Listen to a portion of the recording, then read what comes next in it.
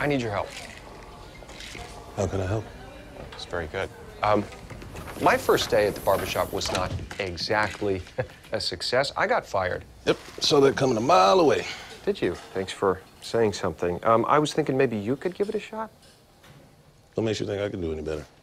Well, it's just, I think my particular complexion puts me at a slight disadvantage, shall we say, that maybe you won't encounter for various reasons.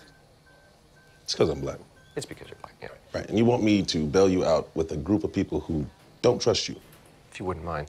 Yeah, except the problem isn't you. I mean, well, it's always just a little bit of you, but it's things like the Tuskegee syphilis experiment, Henrietta Lacks, experimental surgeries on slaves, those kind of things are the things that cause black people to take pause whenever a doctor like yourself comes around asking to help. Yeah.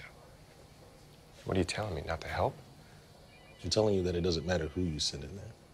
If they're not a part of that community, you're gonna be met with the block. Right. Max, I know that face, whatever you're thinking, don't. Thank you.